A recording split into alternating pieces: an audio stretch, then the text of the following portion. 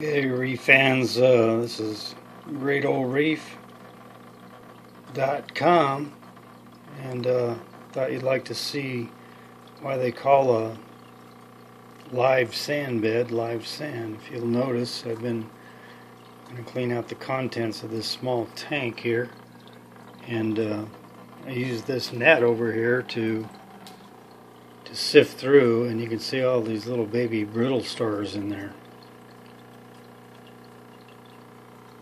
So you don't want to throw that away. You can see that pretty good at that angle. I'm going to bring it over here to my big reef tank.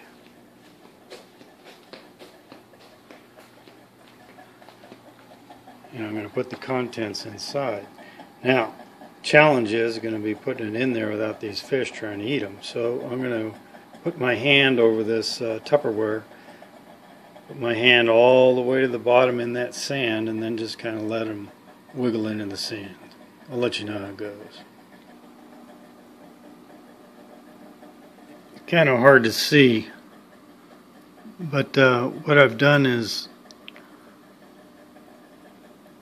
put that Tupperware right on the bottom, and that's protecting the little guys, little brittle stars and whatnot, and they'll work their ways in there eventually.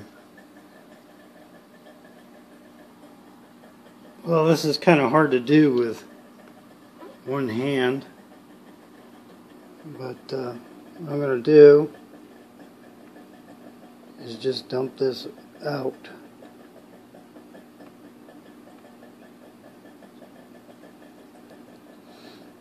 And little guys are working their way. I got one stubborn guy at the top there. He doesn't want to let go.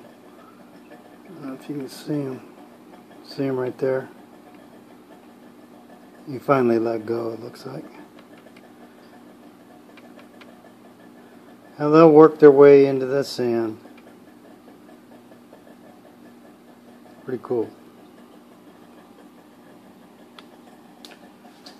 And little fishies aren't eating them, so that's good. This tank is about a little over 2 years old now. Doing well. It's a deep sand bed, as you can see. That's the bottom of the tank right there, the sand bed right there.